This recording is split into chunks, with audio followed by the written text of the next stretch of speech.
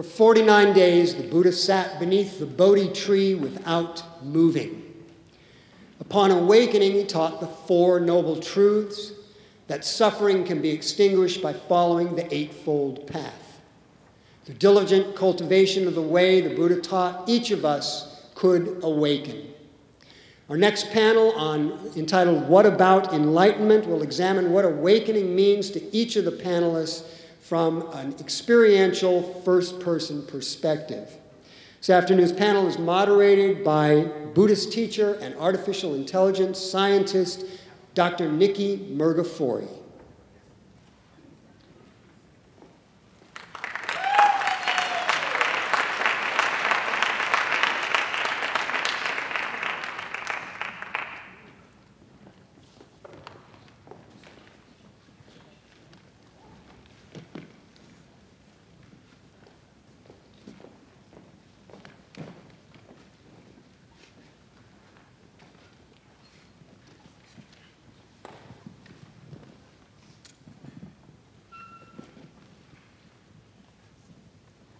Okay, yes, this is working. Hello, good afternoon. You're almost asleep. That was not loud enough. Good afternoon. Good afternoon. All right, now you're waking up. You know, this is the last panel of the day, and it's about what about enlightenment? Awakening is another term for it, and it's nice for us to be awake for it. And you've been sitting maybe for a long time. So I'm going to suggest we take the first 30 seconds to just get up and stretch. See what your body needs. Be kind to your body. Stretch whichever way your body wants to be stretched. Turn. Breathe. Feel this humanness in this body. In this body right now, in this moment, what it's like to be here, right now.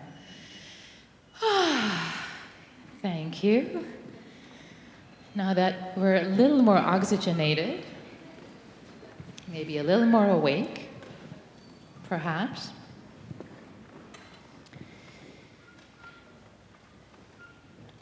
So, I want to say just a couple of words about the panel, just to set it up first, before I introduce the wonderful panelists. So, the idea of the conference, these 2 days, what's after mindfulness, I think it's a wonderful question. And the consideration that naturally comes up in the mind is, what about enlightenment, right? What about enlightenment after mindfulness? So, I feel that this is a particularly important conversation to have in the face of what's been called Mac mindfulness in the West, where the gifts of spiritual practice, including mindfulness, a lot of times have become in the service of productivity and capitalistic ideas instead of transcendence and growth. And many of us don't even consider the relevance of awakening, enlightenment, or whatever word you want to refer to it. We'll talk about that in a moment. In our lives, sometimes we might think that, oh, it's just something you read in the books, and it's not from me, it's not in my life, it's not possible in this very life. So the goal of this panel, of this discussion, is to offer an intimate, public, rare conversation about this topic that sometimes is considered taboo to talk about. And the reason for this offering is to elucidate, to clarify perhaps, and most importantly to inspire, really to inspire what is possible in this practice, the possibility of this practice for each and every one of us. Yes, you sitting in this room, for you, the relevance of awakening, enlightenment for you. So before we start, I want to ask you to think about one question you have, one curiosity, one interest, something you would like to know about awakening, enlightenment. Think about that question right now.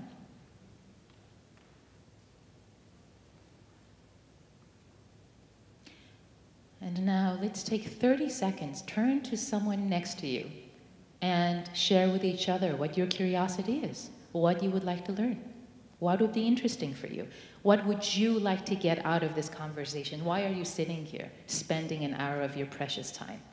Please, go.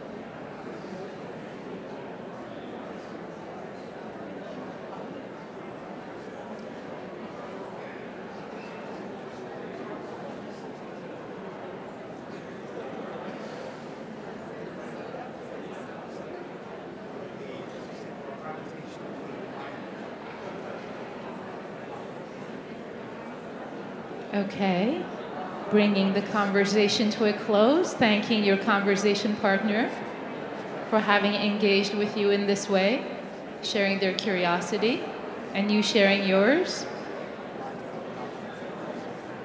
I see there's a lot of curiosity. It's becoming juicy.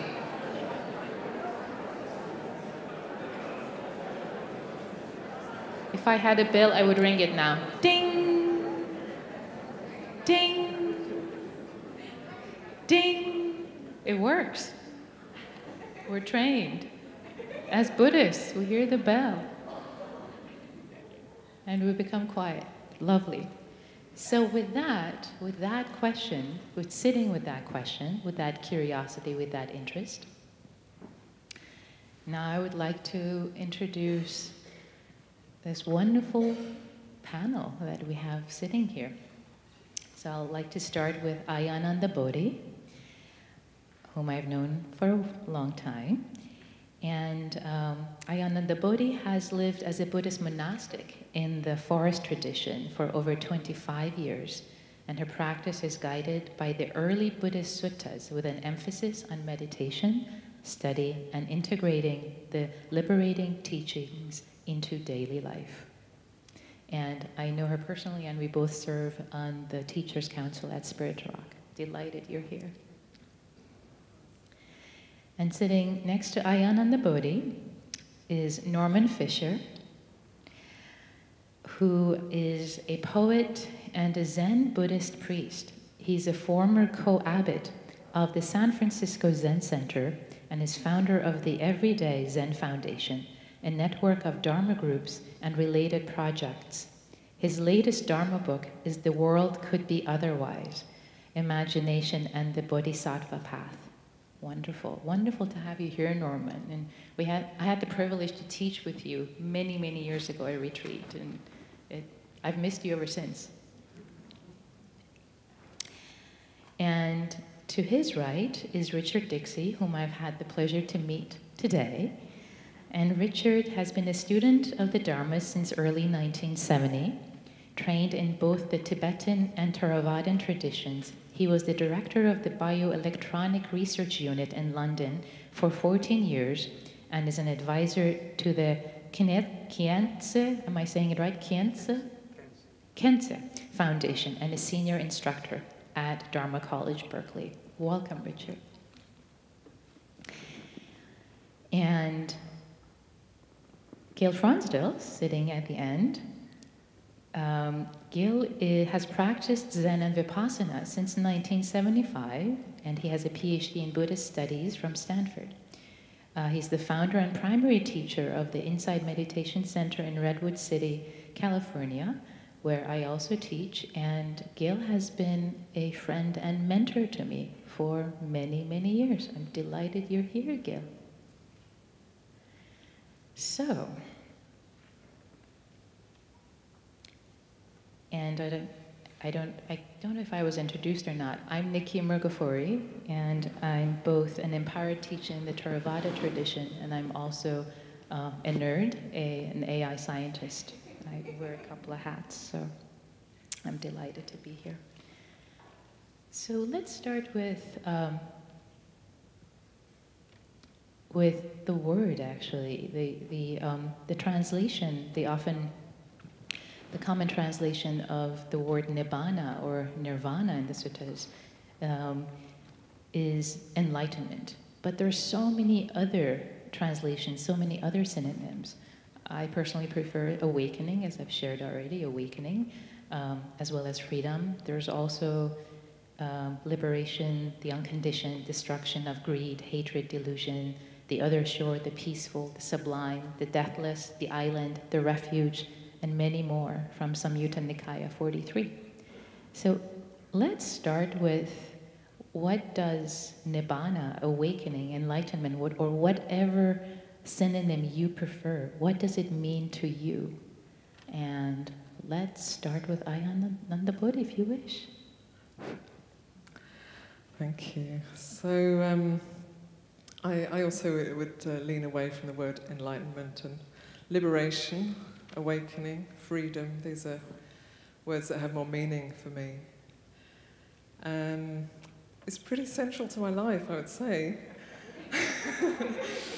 I would say, when I first came across the Buddha's teaching, I was looking to learn to meditate, to help manage a very depressed mind. This is in my early teens. And when I actually read the Buddha's teaching, the Four Noble Truths, it was such a powerful, it was almost like an inner revolution happened. And what shifted for me was a sense of a shift from being a stuck person, who was born, is going to go through a lifetime, and at some point is going to die, to a possibility of awakening in the present moment. And it was such a powerful revelation that could be possible, because the previous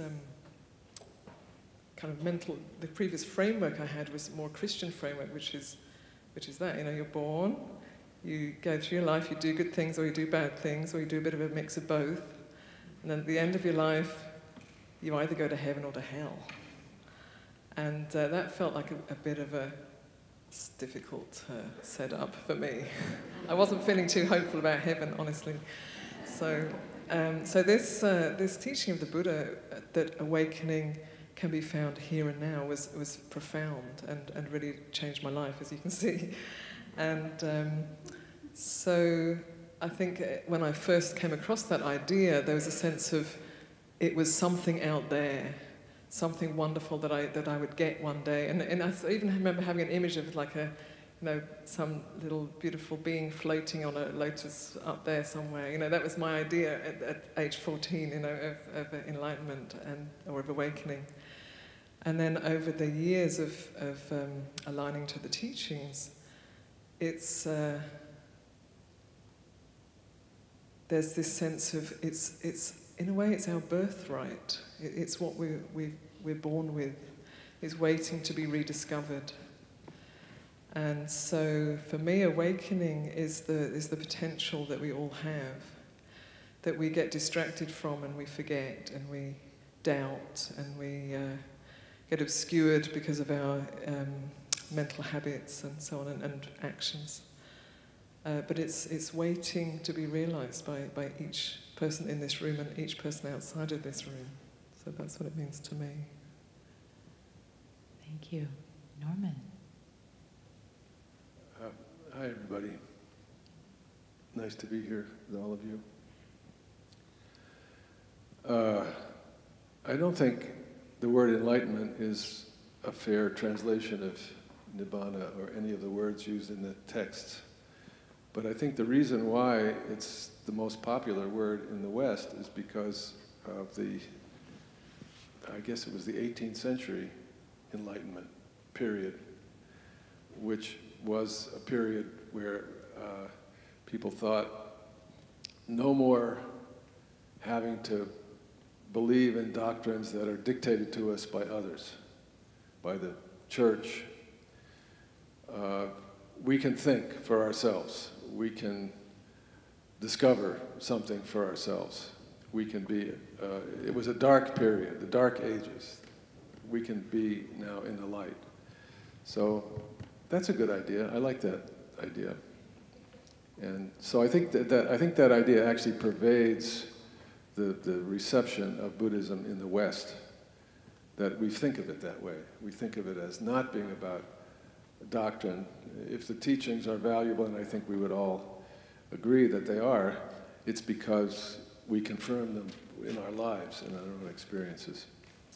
Anyway, in advance, Nikki sent out a bunch of questions, and I dutifully wrote answers to them. So I will now read you the answer. What does awakening mean to you? That was the question, right? Here's the answer. Go for it, Norman. Yeah. It means practice. Unswerving devotion to practice for the benefit of others. It means fearless unselfishness. That's my answer. Thank you. And I also appreciate what you brought in about our enlightenment predating Buddhism, and thank you for yourself. Now I'm going to have actually a deeper appreciation for the word enlightenment. Thank you for that. Yeah, Richard. Yes, so there's another translation of nirvana. I think it's quite interesting. A vana is a prison, and nirvana is to be free of the prison. And the question is, what is this prison that we're caught in, that we need to be free of? And this really comes back, I think, to the heart of what Buddhism is. Because I think at the heart, Buddhism is a real direct inquiry about experience and about what it means to have experience. We've talked a lot about peripheral items today. I think now we're really going to talk about the real essence of what Buddhism is about. And the vana we're caught in is something we don't expect. That's where we can't see it. If we could see it, we'd break it, we'd get free, but we don't. For example, put your hands up if you think you're here now.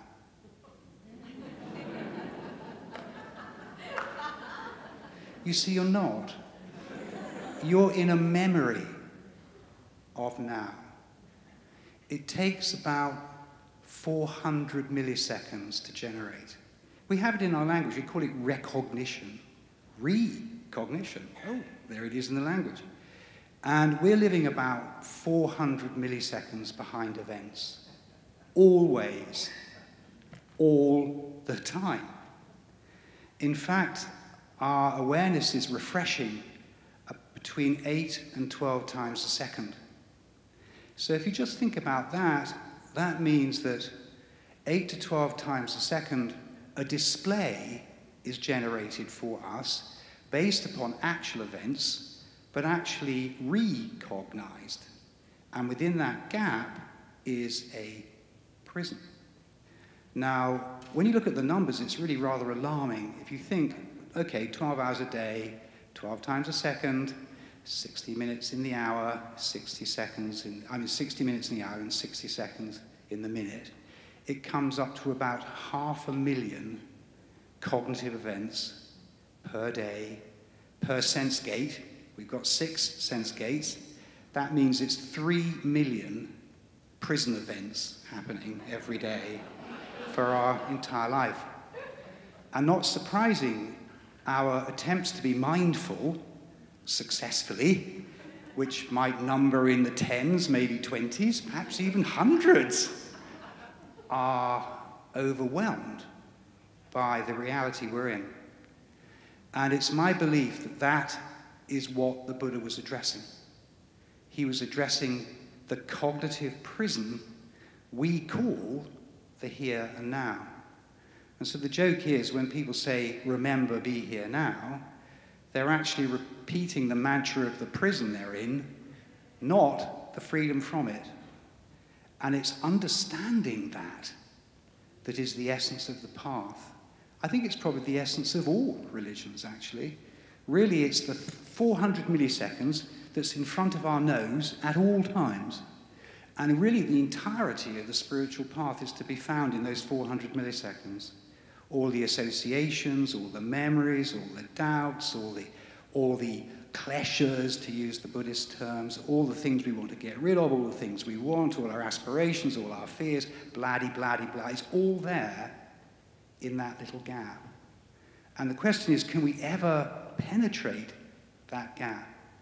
And I think the key is to recognize that yes, we can, when we understand there is a gap. And indeed, the Buddha's first words following the Enlightenment were, "O house builder, you have been seen. You will not build a house for me again." It's really, really striking, the statement that was made. So my view is that the vana that we need to become near of is this. And if we do so, we will find something completely beyond any linguistic structure. So there's no point in thinking about what it is. That's silly. We need to think about the prison that we're in, because that we can see, and not worry so much about what lies outside. So that's my... Thank you, Richard. We'd love to come back to that later, but for now, we're just going to go down the line for the first question, and then we'll mix it up. Gail, please. Thank you, Richard. I appreciate that a lot, because I get the sense that here and now is overemphasized, that it's kind of held up. Sometimes it's kind of like the Buddhist God or something. It's being, they're all great, and that's where everything good is supposed to be. I teach people to be in so-called here and now, but I think that we have to be careful not to overrate it. And I think this word nibbana or nirvana points to something that's more valuable, more important than the here and now. And I myself prefer to think of it as an action noun. It's not a thing or a place or a reality, but rather it involves an action, and it's an action of release. And that's my favorite way of rendering the word nibbana, is as release. And it's a profound form of letting go of the prison that we're in, the attachments we have. And that the path of practice that I've gone through has been a progressive series of letting go of releases. And I think that one qualifies as something like, maybe like enlightenment. I'm not sure what it is, but that when that release is so strong and so palpable, that it gives us a first-hand experience of a different way of living, a different way of being, one that's not self-centered, one that sees the possibility of dwelling without attachments, without greed, and without hate. And that experience, maybe those things still live in a person, but the experience of being freed from those are so strong that it becomes a palpable reference point that begins working us and changing us and helping us move further into the possibility of release. And I think that our whole system is set up, our psychophysical system, if you tune in well, or if you sit and get really quiet, it's set up to want us to move towards that release. Because not to move in that direction is to stay suffering. Thank you, Gail. So as a follow-up to that, and to make the conversation more personal, how do you feel that you have changed through decades of practice, both Zen practice and Theravada practice, in the ways of emptying and letting go? If you can share personal stories or anecdotes, that'd be lovely. And this then will become open to everyone.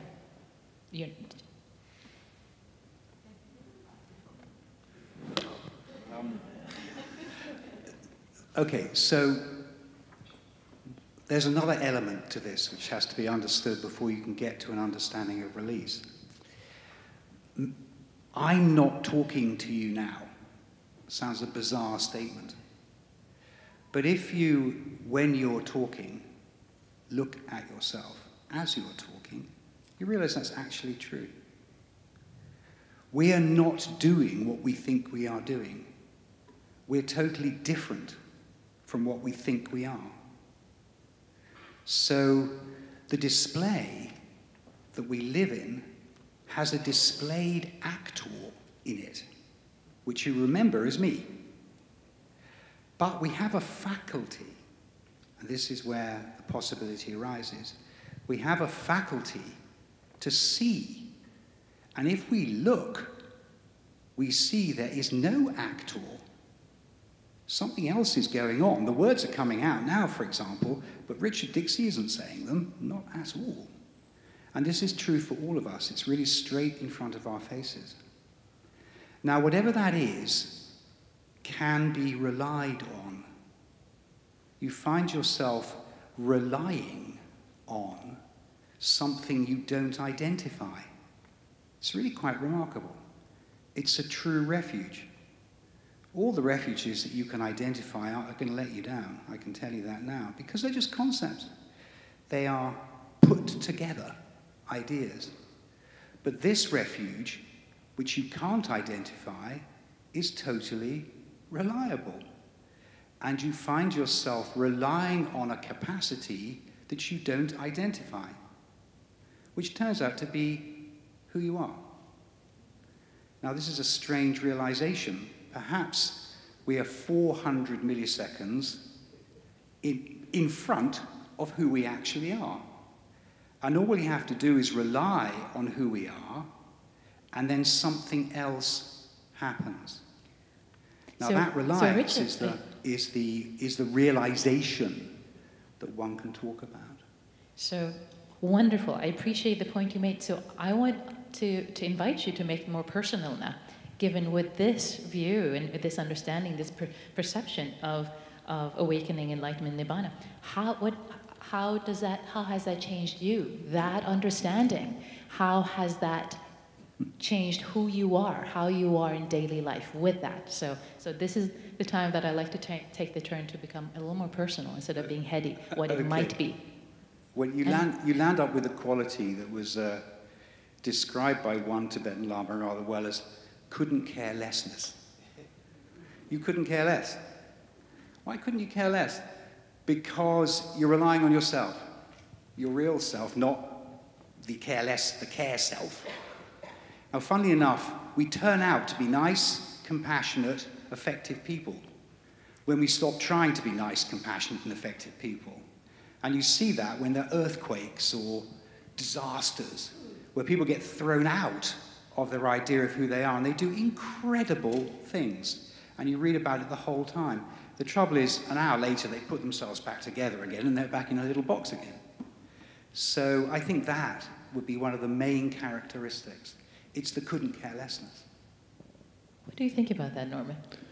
Well, I will take up your invitation to be personal.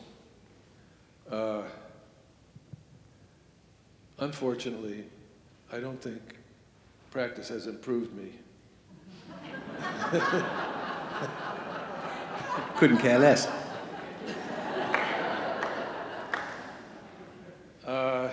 It has made me far more aware of all the ways in which I should improve.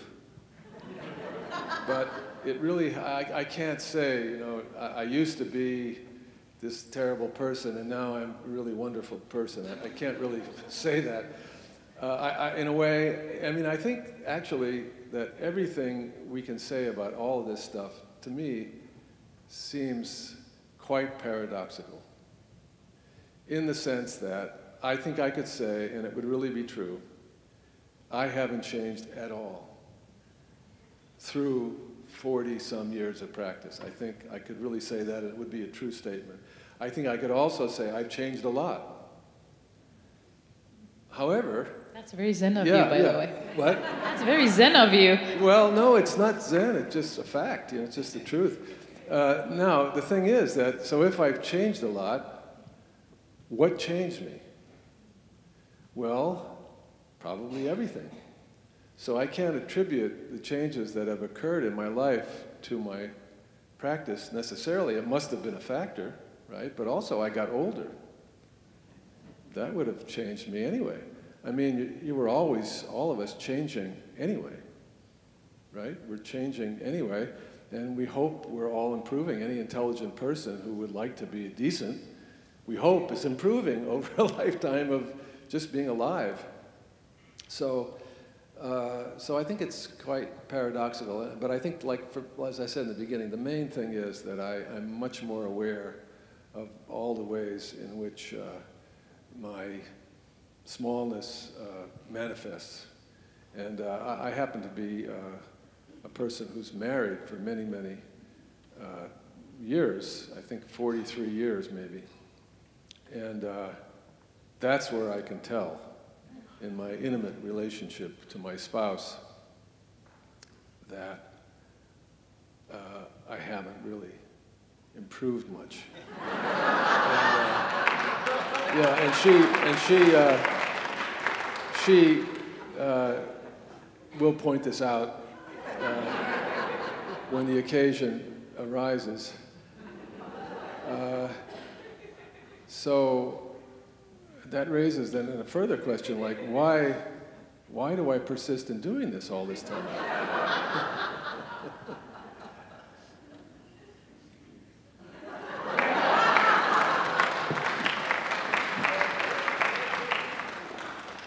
Gail would love to hear your comment.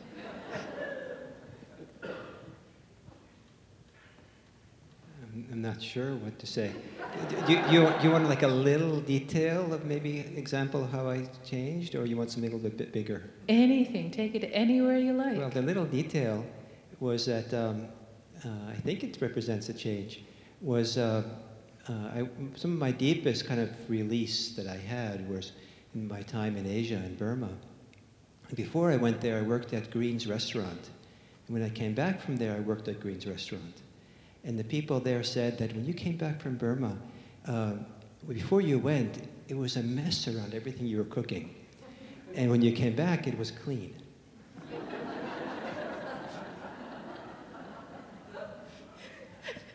Lovely. Ayya, Anandabodhi. Well, I think there's something that you said, Norman, that resonated for me, aware of one's smallness. I would say there's more awareness of when I'm coming from a small place and when that's more relaxed. That's so the awareness is much clearer and stronger than it was before I started practicing. It was just a big confused mess before I started practicing, and I really wonder how people manage actually without meditation. But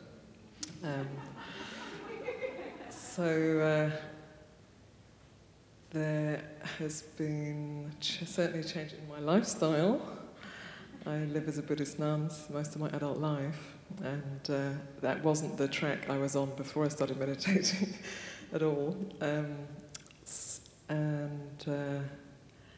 Yeah, I'd say there's more awareness of that smallness and how when I'm in that small, contracted state, it creates problems for myself and everybody else. And so if I can catch it, then I can take care around that, whereas before I would have just been in it. And sometimes it opens up, and there's a flow, and that's wonderful, and I can enjoy that without grasping onto that and knowing that's going to change too, and I'm going to be back in that smallness again when the right triggers arise.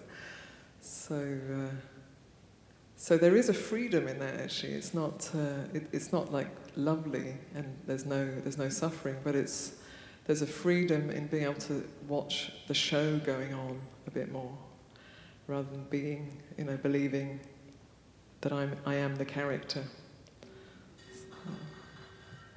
Thank you. So next I have a question specifically for you, Ayya Anandabodhi, that I want to start with, and that is, I know you've spent time with some highly realized beings, and if you would love to share.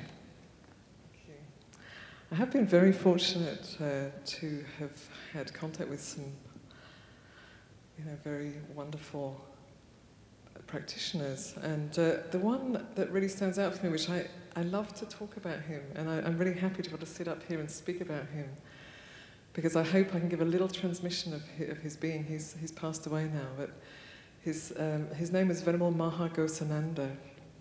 I actually want to cry when I say his name. And he's a Cambodian monk, very, very beautiful, very highly realized monk, who I was fortunate to meet 3 times in my life, and each time was completely life-changing for me. And he was, the qualities that he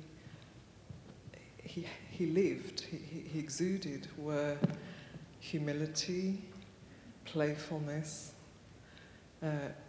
almost like a light. It was almost as though he had a light shining from him. You could put him in, if he was in a dark room, he would just illuminate it all on his own. Very, very intelligent and very simple at the same time. He had a certain genderlessness.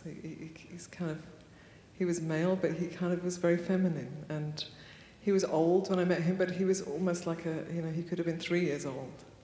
So all of these qualities. And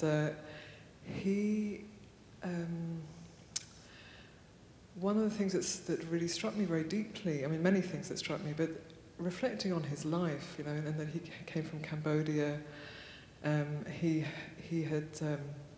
was actually in Thailand practicing as a monk when the atrocities happened in Cambodia, and he wanted to go back to be with his people, and his teacher said, no, stay here, keep practicing, and then you'll have something really valuable to share with your people. And he did that, and he went through enormous grief, and somehow came out the other side with this incredible radiance and love and joy and responsiveness. And every member of his family were killed during the Khmer Rouge time. So he was somebody who had a lot of reason to be bitter, to be angry, to be resentful, and there wasn't a trace of that in his being. There wasn't a trace of greed or a trace of hatred in him. And it's very rare to meet someone like that. And when you do, it kind of blows your mind. It's different to any other experience. For me, it's like I've never experienced anything. Maybe also being with the Dalai Lama, he has a similar clarity. And Venerable Mahagosananda, he would, he was just like responding from presence and compassion and playfulness and constantly wanting to teach people the Dharma in quite a personal way sometimes. He would tease you and laugh at you. And I remember an incident where he was just laughing at me because he could see how lost I was in my own greed, and he was just like laughing, and that with great kindness. And then that laughter kind of made me look at oh yeah, look what I'm doing. I don't have to do that. And then it was like an invitation to start to turn some things around. And also he had the ability to, through his presence, it's almost like a transmission where his mind was cool and my mind was not cool. My mind was hot, passionate, agitated, and there was one time when I was just sitting opposite him in a room full of people, full of monastics, and as he was talking and looking at me, and others in the room, but I happened to be right in front of him, and as he was talking, my mind, which was quite agitated and kind of hot, let's say, and red, my mind just cooled right out, completely cooled. And that coolness lasted for like 24 hours or so, and then the old habits came back, It was like I borrowed it from him for a little while. But for me, that was the most life-changing experience, and seeing the potential of a human being. For me, he was just like living the exquisite potential of a human being. And it wasn't serious, and it wasn't improper. He was kind of playful, and he'd wear his robe all bundled up, and he sometimes would have a pink beret on, and he was fun, and beautiful. So I'm very grateful, I'm happy that I can share just a little bit about him with you, because often we don't get a chance to see someone who is that free. So I love to talk about him when I get a chance, because he radiated that possibility, that potential. Thank you for that exquisite transmission. I start to feel like I'm being cooled as you were talking about him. Any other reflections, memories from people that perhaps you've studied with or have known? In terms of teachers? Yes. Oh, many. Obviously, when you meet someone who lives in their own being, they create an ease around themselves that's really striking. And it's almost best if you have a chance to travel with them or something like that. I remember once walking behind a Thai monk through Savamabhumi Airport. And this monk, he was just walking like one of those walking statues. His robe was hanging perfectly like the walking statue. And people just parting in front of him as he went. It was just the most sublime feeling of the Vinaya, just walking. It was lovely. And when you hang around monastics, you get experiences like this. And you realize it's really a very, very special thing that we still have in the world. So many monastics, so many, I encourage all Western Dharma students to go and visit countries like Thailand and see the Buddha Sasana as it was, in many other countries. And so just to see that is a remarkable thing. And to see, for example, monks going on alms round, oh my gosh, it's just extraordinary feeling to see monks doing that. Thank you, Richard. So having now talked about monastics, now I'd like to turn the conversation to the potential for waking up in lay life. And I'd like to direct this question to Norman and Gil, because they've worked with a lot of students in lay conditions. And now sort of people that you've seen and worked with who've been your teachers, now the question is, the inquiries about people that you have seen their progress throughout their years towards the decades, and how you've seen them change for the potential of this practice. So, Norman, Gil, whoever wants to go first, take it away.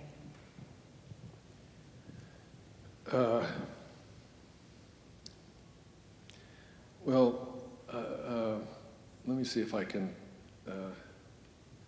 say what I'm trying to say. I'm complaining about Mahaghosananda and the monks of Thailand. Not that I'm actually complaining about them, because I did meet Mahaghosananda, and everything you say about Mahaghosananda is true. So it's not that I've said something wrong. It's not that. It's that there's something inherently misleading when we hear these things, because we think it's about Mahaghosananda.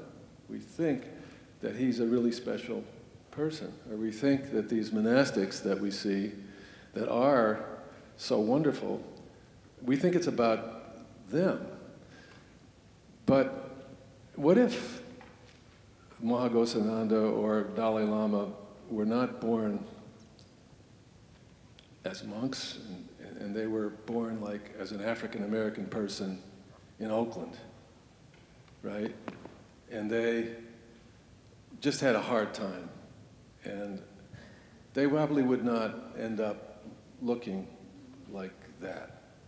Or suppose the Dalai Lama himself or Mahaghosananda himself were disrobed and were given a job working at McDonald's down the street. Would we, and didn't have the training, would we necessarily notice their special qualities? So what I'm trying to say here is that it's not about those people. What you see when you see Mahaghosananda is you see the best of how many thousands of years of history of the monastic tradition in Cambodia. You see that flowering in that person, or in those persons who were walking down the street in their robes. So it doesn't mean that they're not wonderful people. It means that we mistake all that goes into producing that person for the person.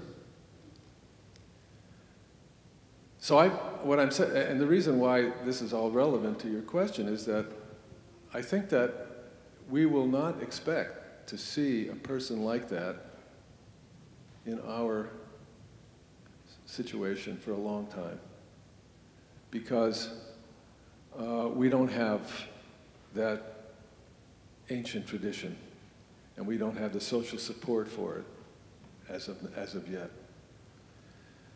So, however, then would we say, because of that, we're kind of doing like junior league practice, and because we don't have any Mahaghosanandas or any Dalai Lama people,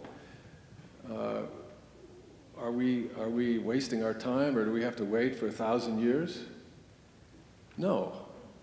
I don't think so. I think that the people that I admire the most, actually, the people that I would tell stories like this about, are people that I've been practicing Zen with, regular people, right, for decades, who are able to bear their illness and death with dignity, who are able to be a support for their families, who are able to be humble and simple and live their lives. And they're not as impressive, actually, from the outside as some people who have been produced by 1,000 years of Buddhist culture, which is a marvelous and amazing thing.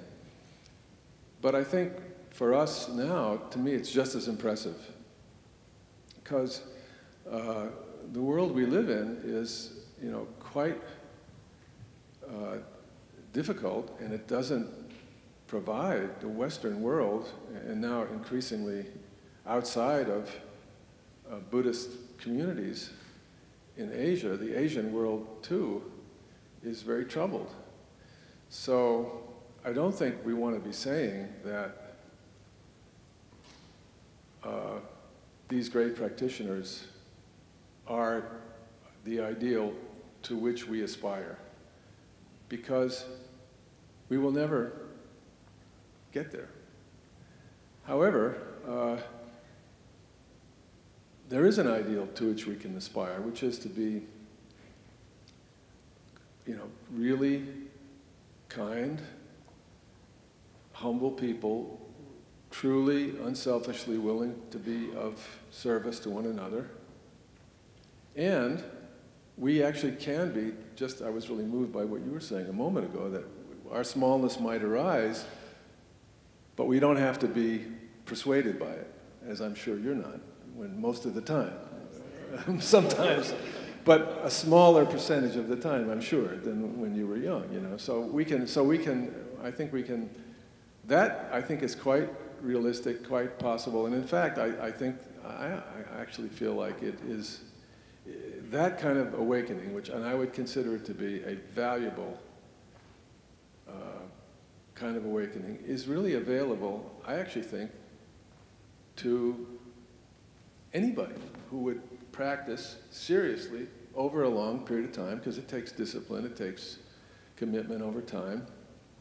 But I think if that's awakening, and I feel it is, a kind of awakening that's quite valuable, then we can all aspire to that kind of ideal. And so I don't have any problem celebrating the great sages and teachers who we've met in our lifetime.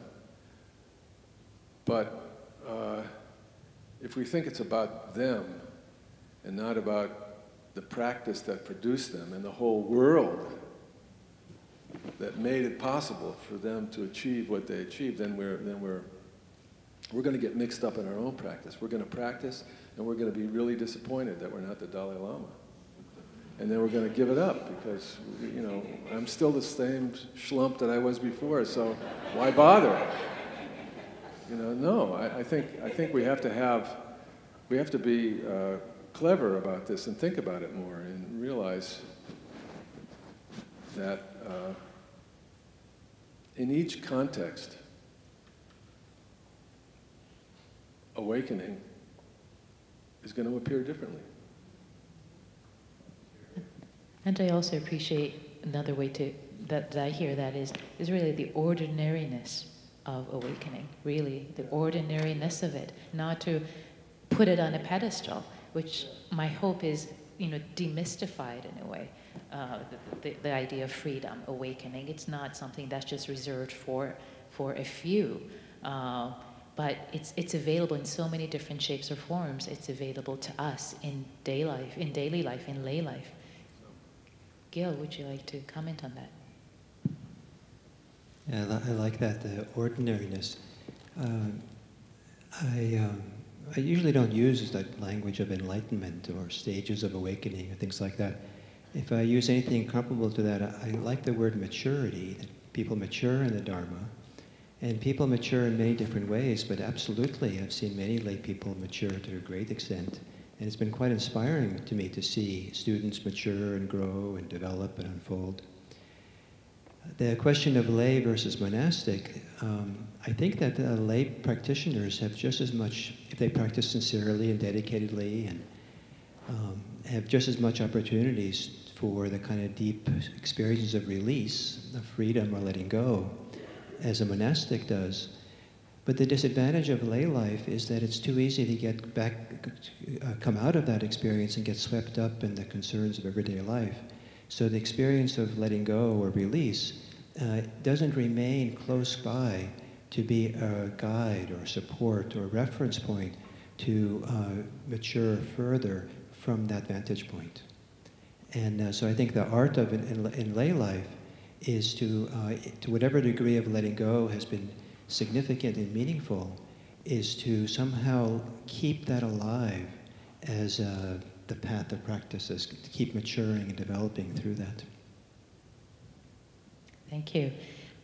The next question is, I'd like to start with Norman first, because you have written about compassion extensively.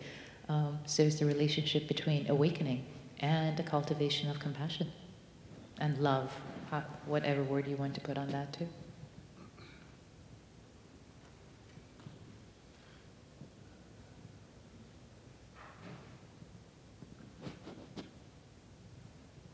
Well, to me, they're the same thing.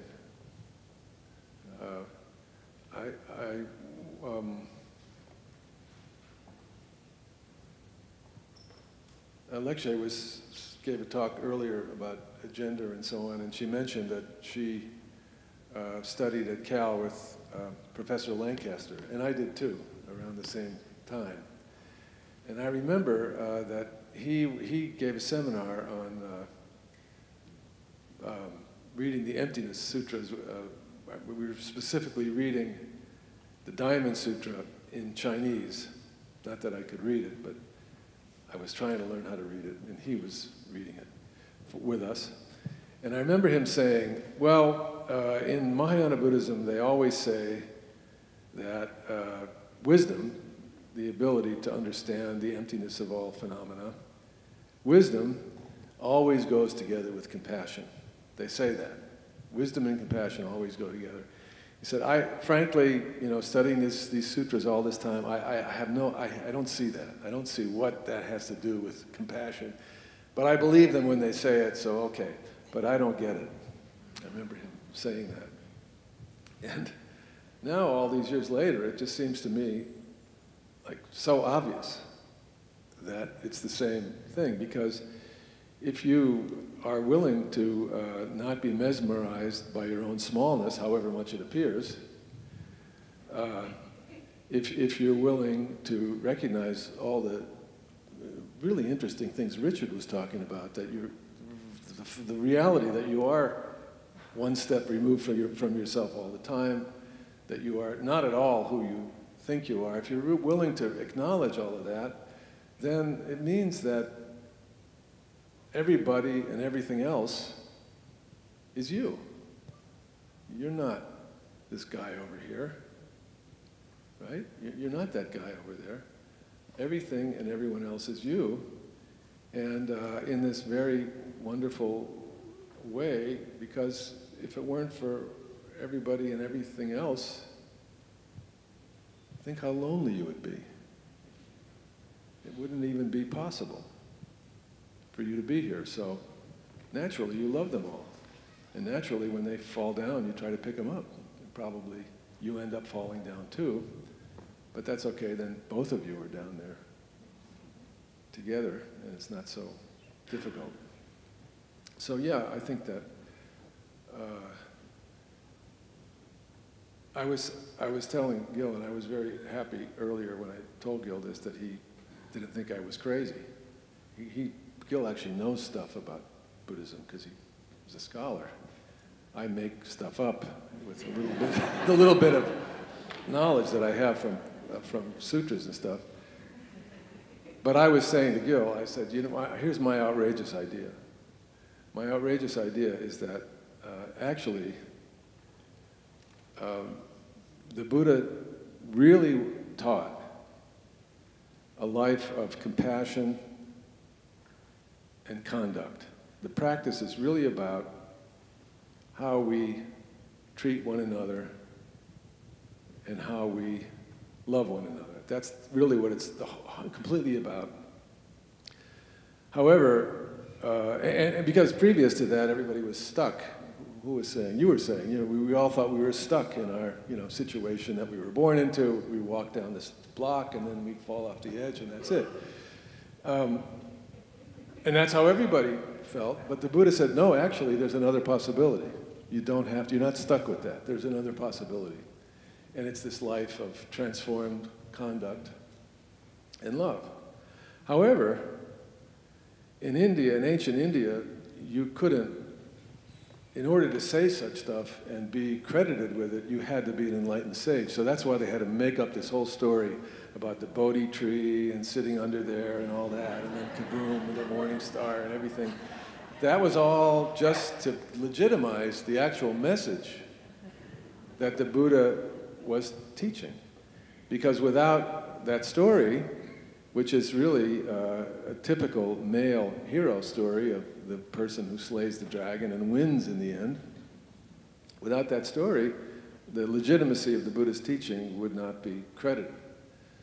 So that's why the emphasis, which is comes right out of the 60s drug culture in our West, the idea of, which is exactly what Ram Dass used to say. This is a far better way to get high, and it lasts longer. So I think that the whole idea of awakening as that kind of kazoom moment when everything will be different and you'll be really amazed by all of reality forever, I think that it's all true, but not in the way you would make it seem like it is. Not at all. Thank you, Norman.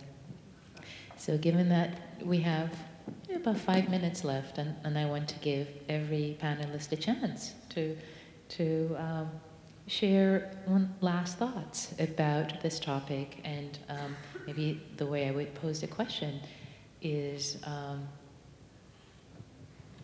given everyone that is here and what you've experienced, what you know, what you've seen, what you've studied, what would you like to leave the people in this auditorium with? And let's start with Gil at the end. I think that the most important thing I'd like to say here on the topic of enlightenment is that enlightenment, whatever it is an ethical state or an ethical experience. That there's an equivalence of ethics and enlightenment. That, and the easiest way to describe that is that, at least in the ancient texts, the suttas, enlightenment is described as the most common description of nibbana is the destruction of greed, hate, and delusion. The most common description of the roots, the fundamental foundations, the roots out of which unethical behavior arises, is greed, hate, and delusion. As greed, hate, and delusion is diminished, it makes us more ethical, makes us less unethical. And to take that all the way to its full potential, as we move towards that full potential of really the destruction, the ending of greed, hate, and delusion, we're uprooting and eradicating the sources within us for being unethical. And without being unethical, then we can live in the world with care and attention and respect, and also with a wonderful sense of amazement that we're here and conscious. Thank you. Richard? Actually, as we were talking, I think it's probably correct to say that compassion is the body of wisdom. Everything has a body, right? It's important to distinguish between understanding, experience, and realization. And one of the biggest problems we have as practitioners is we tend to think when we understand we've realized. That's the first thing. So you get the idea of it, you think you've got it all. And then when you have experiences, you think you've realized as well. And that's even more common. And experiences are going to happen because if this is indeed a display, and you start playing around with the controls, the display changes and you have experiences and you think, wow, I'm getting enlightened. No, you're not. You're just playing around with the controls on the TV screen. That's what you're actually doing. And so experiences are sudden, like a flash of lightning. But realization is like the dawn, coming up slowly. And I really think it's important to realize that we have to accumulate. We have to, you know, the Tibetans have a very nice term. They don't use the term meditation, they use the term gumpa, which basically means to become familiar with, is essentially what the term means. We have to accumulate something. And that takes time. Once you've understood what it is, then experiences become an obstacle. Because if you reify your experiences as something to follow, you're reifying the very display you want to escape. So actually experiences, it's a very nice metaphor, experiences are like saliva. It feels good in your mouth, but when you spit it out to show it to someone else, it doesn't look so nice on the floor. And it's a bit like that. So the important thing is to realize that you will have experiences as you meditate, but the best thing to do is to forget them. Because the realization is something quite different, feels totally different, and comes slowly and steadily. And once you start feeling it coming, you know you're on the path. Thank you, Richard. Norman, with a minute or two left. Well, I would just like to say that I was just so impressed with what Gil and Richard just said, both of them in totally different ways. So, thank you.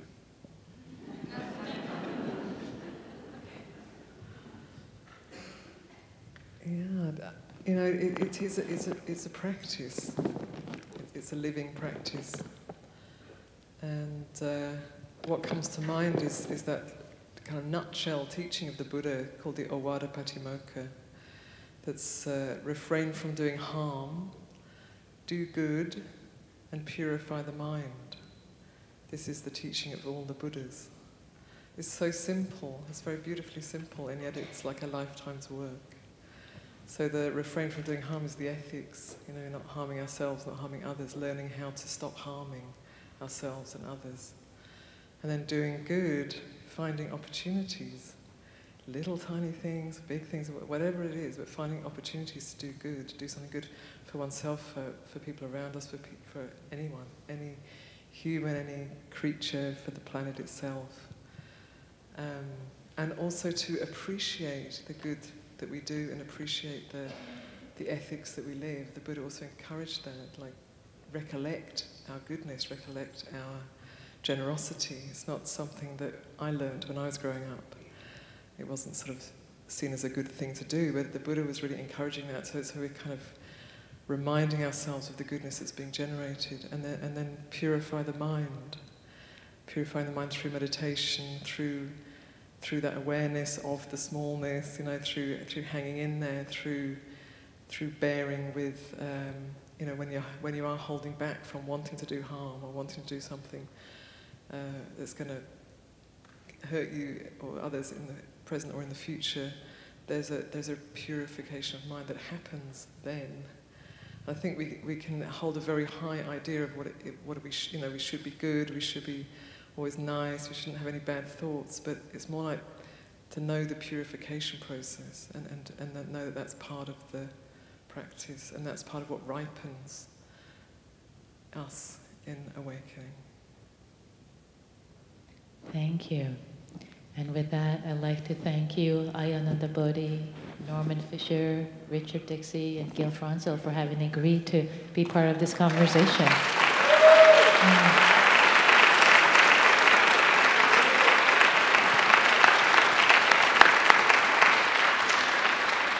And thanks to all the organizers.